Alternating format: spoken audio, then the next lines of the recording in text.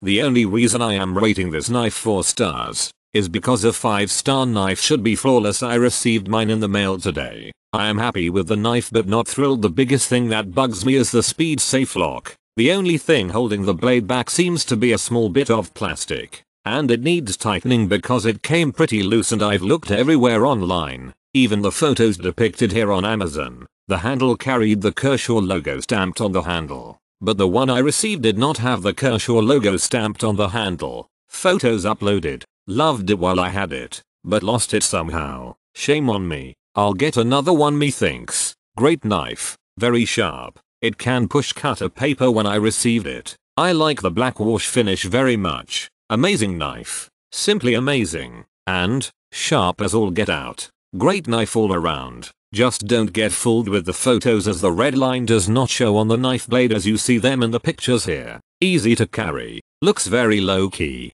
Flipper is very smooth. D2 steel holds an edge for months.